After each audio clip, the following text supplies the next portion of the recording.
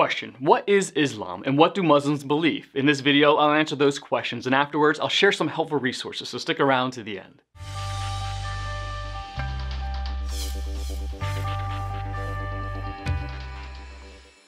Islam is a religious system begun in the 7th century by Muhammad. Muslims follow the teachings of the Quran and strive to keep the 5 pillars.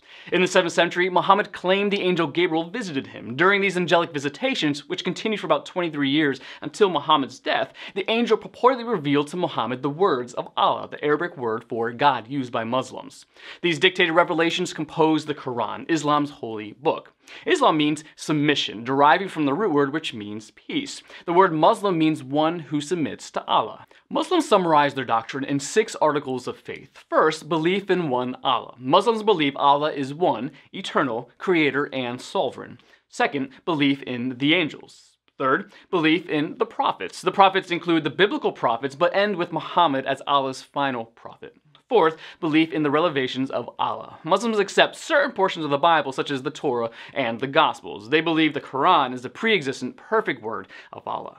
Fifth, belief in the last day of judgment and the hereafter. Everyone will be resurrected for final judgment into either paradise or hell. And sixth, belief in predestination. Muslims believe Allah has decreed everything that will happen. Muslims testify to Allah's sovereignty with their frequent phrase inshallah, meaning if God wills. The following 5 tenets compose the framework of obedience for Muslims. First, the testimony of faith, which states there is no deity but Allah. Muhammad is the messenger of Allah. A person can convert to Islam by stating this creed. The creed shows that a Muslim believes in Allah alone as deity and believes that Muhammad reveals Allah. Second, prayer. 5 ritual prayers must be performed every day.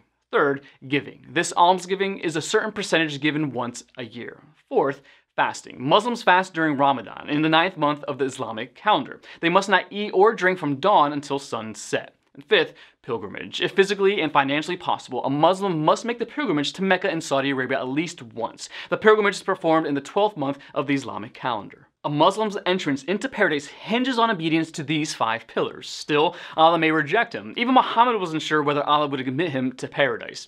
Compared to Christianity, Islam has some similarities but significant differences. Like Christianity, Islam is monotheistic. However, Muslims reject the Trinity, that God has revealed himself as one in 3 persons, the Father, Son, and Holy Spirit. Muslims claim that Jesus was one of the most important prophets, not God's son. Islam asserts that Jesus, though born of a virgin, was created like Adam. Muslims do not believe that Jesus died on the cross. They do not understand why Allah would allow his prophet Isa, the Islamic word for Jesus, to die a torturous death.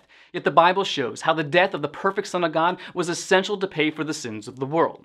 Islam teaches that the Quran is the final authority in the last revelation of Allah. The Bible, however, was completed in the 1st century with the book of Revelation. The Bible warns against anyone adding to or subtracting from God's word. The Quran, as a claimed addition to God's word, directly disobeys God's command. Muslims believe that paradise can be earned through keeping the 5 pillars. The Bible, in contrast, reveals that sinful man can never measure up to the holy God. Only by God's grace may sinners be saved through repentant faith in Jesus. Because of these essential differences and contradictions, Islam and Christianity cannot both be true. The Bible and Quran cannot both be God's word. The truth has eternal consequences. Beloved, do not believe every spirit, but test the spirits to see whether they are from God, because many false prophets have gone out into the world. By this you know the Spirit of God. Every spirit that confesses that Jesus Christ has come in the flesh is from God, and every spirit that does not confess Jesus is not from God. This is the spirit of the Antichrist, of which you have heard that it is coming and now is already in the world. 1 John 4, 1-4. Hungry for more? Subscribe so you don't miss the next video. Visit gotquestions.org for more great content, and check out the details section below this video. There's one book I recommend along with several links to related articles. If you'd like to learn more about Bible Munch, or if you're interested in bite-sized devotionals, subscribe to Bible Munch on YouTube. It's linked right here. Now remember, got questions? The Bible has answers and will help you find them.